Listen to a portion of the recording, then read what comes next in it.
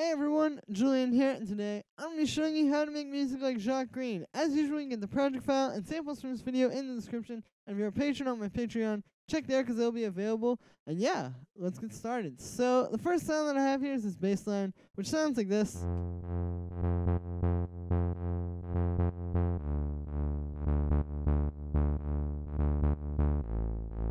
So this is a pretty straightforward Jacques Greene style bass line. He's known for using like a lot of really nice analog synth kind of sounds. So I was just trying to make a nice sort of warm, analog sounding kind of bass line to sit underneath everything. So the way that I made this sound, I will show you the notes first. It's just playing this pretty simple kind of bouncy pattern. This is more of like a stabby kind of bass.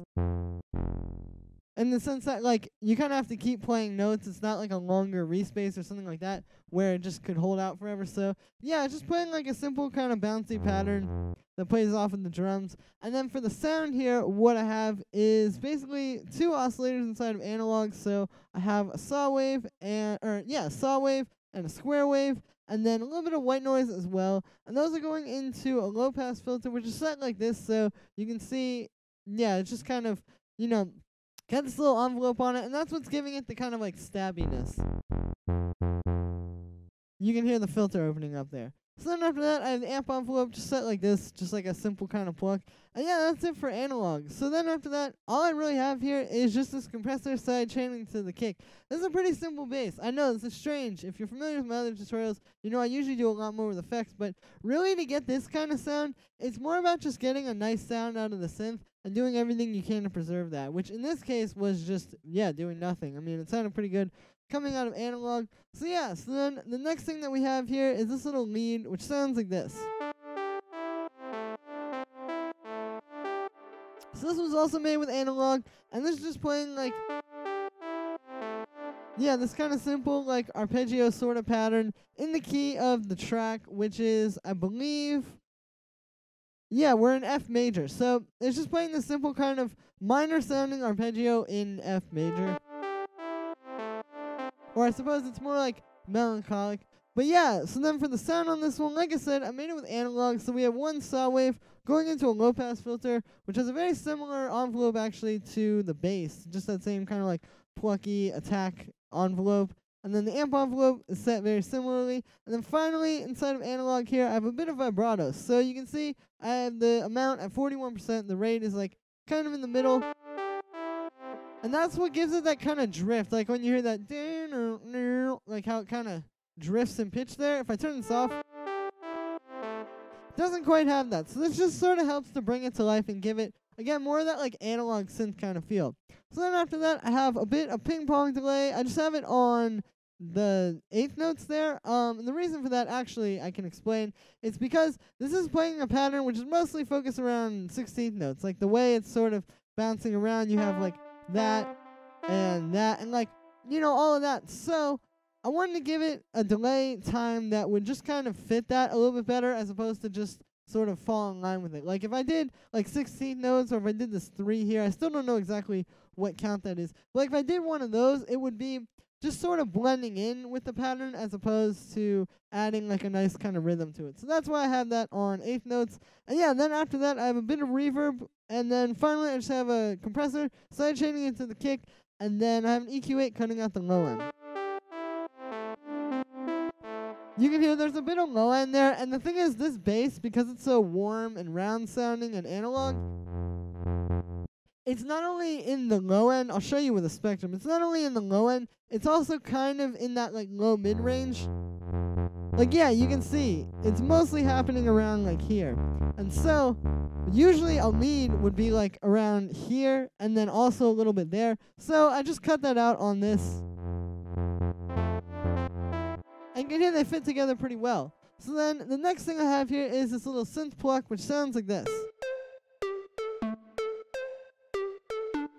So this is just playing a simple kind of like arpeggio style pattern as well. This one's a lot more rhythmic. It's kind of supposed to play off of the kick. And it helps to accentuate the groove. If I turn it off and just play the whole track, it really doesn't have as much groove as when you have this little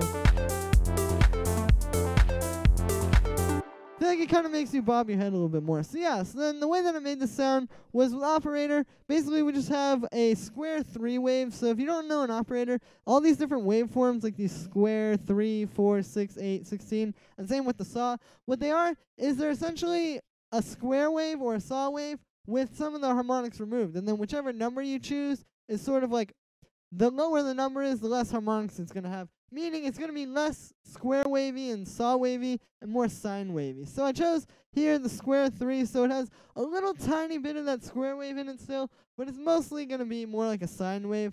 So yeah, so I have that, and then that's going into this low pass filter here, which just has an envelope on it. Pretty simple for like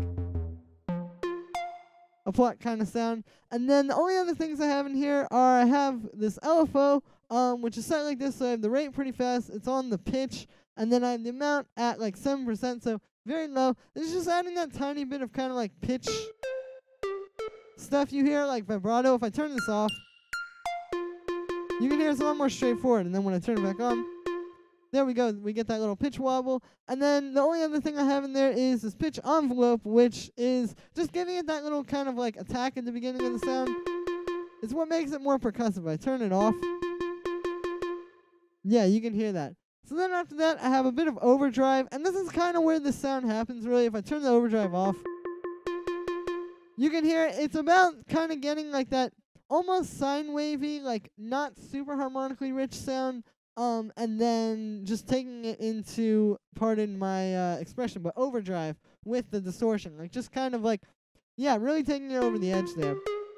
So that's how I made that. And then after that, I just have a bit of reverb and for some space. And then I have a compressor sending it to the kick. So yeah, pretty straightforward there. So the next thing I'm going to show you here are the kicks, which sound like this. The reason why I say kicks is because it's 2 layers. I have a sort of like a top kick and then like a sub kick. So the top kick is just like a pretty simple sample. It's this one that I've heard in a lot of Jacques Greene's tracks, actually. It comes from an old drum machine. And yeah, it's just got that nice punch. But then if you want to sort of modernize it a little bit, what you have to do is layer a sub kick under it. So what I did was I got this one. Yeah, it's just like a pretty powerful 808 kind of kick that's really just happening in the low end. And what I did was I shortened it and then used the fade a little bit to kind of like shape that. And then I used this low pass filter to get rid of the high end, because obviously this kick, we really just want that for the high end. Like especially if you look on the EQ. Yeah, you can see there's a bump around the high end. That's what we want out of this kick. So I just low passed the second one to make room for that. And then vice versa, I high passed the first kick to kind of get rid of some of that low end. I didn't get rid of all of it. You can see I still left a bit in there. Because if you just get rid of all of it, they don't really blend that well. You can just like really clearly hear the difference between them. So yeah, I was just trying to blend them as opposed to like really, cut out the different spots with that one. But yeah, so this is a pretty simple kick. Like I said, it's just a matter of getting this cool one and then adding a bit of low end under it. And also when you split it like this, it just gives you more control overall. Like there's a lot more stuff you can do when you have your kick split up into the low end and the high end. So yeah, so then the next thing I have here are the hi-hats, which sound like this. So what we have is basically sort of like an open hi-hat and a closed hi-hat. You can hear closed hi-hat and then the open one. So the way that I made the open hi-hat was with 2 layers. One, I have this operator little hi-hat sound that I made. And then I have the shaker on top of it, which is, as you can hear, very small. You probably couldn't tell that when you just hear the sound that it's there, but that's fine. The purpose of this one is to add high end. If I play you this operator, this one here, and I'll show you on the spectrum as well. So you can see we have a nice kind of like hi-hat. Like it's in the range we would want it to be, but you can see when it gets to the end here, like this really high stuff, it just goes away. Like there's nothing there, and it's because of the way that I made this, which I'm going to talk about in a second. But to combat that, I just have this shaker, which as you can see has a bit more stuff going on there. It's kind of hard to get a sound that's just like perfect in the high end like that. But this one has a bit more of that kind of high end. So yeah, it just adds that on there. Again, this isn't about having two layers that you can really hear the difference between. It's more just about sort of combining two things and getting the best of each. So then, like I said, for the operator hi-hat, what I did was, it's really simple actually. It's just some white noise with an envelope like this. So kind of more of an open hi-hat kind of envelope. And then I have that going into a bandpass filter, which is just set like this. No envelope on that or anything. And yeah, like I said, pretty straightforward. This is a nice way to make a hi-hat and operator. It's actually how I made the closed hi-hat as well, you can see.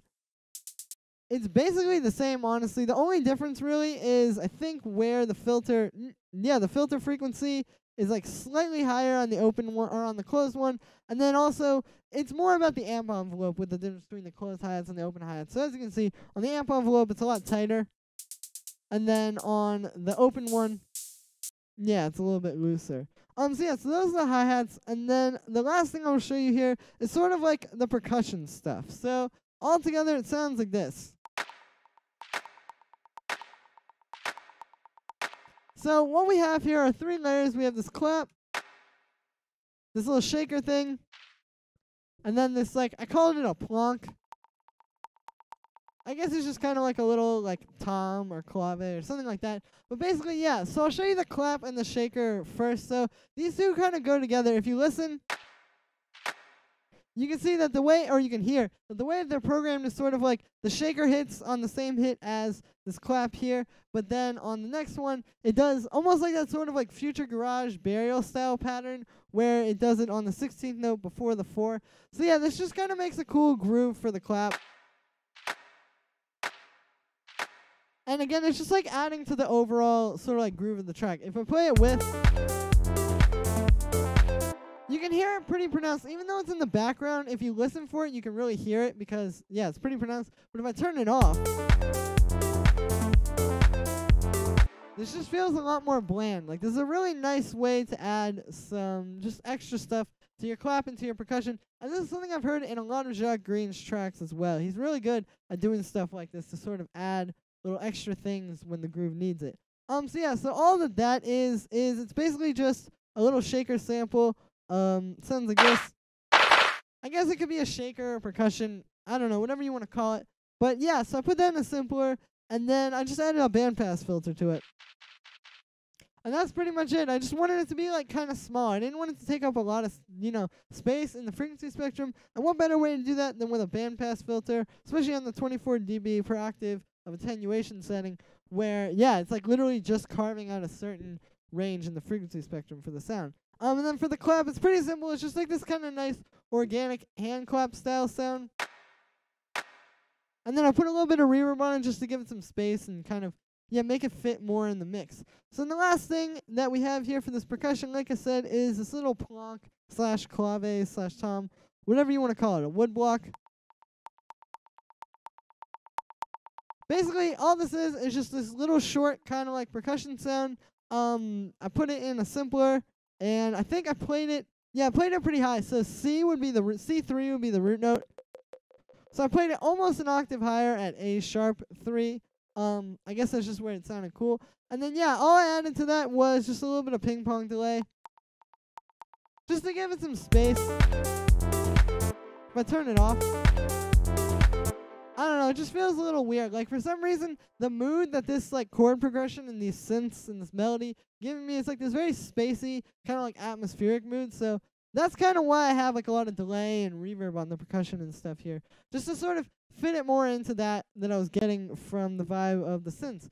So yeah, so that's pretty much it for this one. I just wanted to show you guys some cool Jacques Greene techniques. I've gotten a bunch of requests for this one, so I figured, what better time than now. And yeah, so make sure to let me know what you think of this video in the comments. And make sure to like this video as well as subscribe. And you can get the project file and samples from this video in the description. My social media is on the screen right now as well if you want to check that out. Thank you again, everybody, and I will see you tomorrow with another tutorial.